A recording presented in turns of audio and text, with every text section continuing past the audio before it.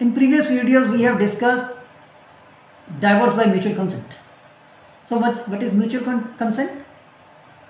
Under the Indian personal laws, divorce by mutual consent is recognized under Hindu Marriage Act 1955, the Special Marriage Act 1954, the Parsis Marriage Act 1939, and the Dissolution of Muslim Marriage Act 1939, and now also under the Divorce Act 1869. Section 13B of Hindu Marriage Act 1955 provides for divorce by mutual consent, where the parties have separated for a period of 1 year. Thereafter, the first motion of the mutual divorce must be filed, and so on.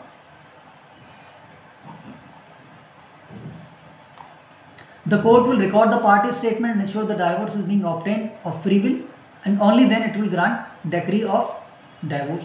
So this is the very short brief on mutual consent, specifically the Hindu Marriage Act. Thank you. Keep learning, keep sharing with LawsGrid.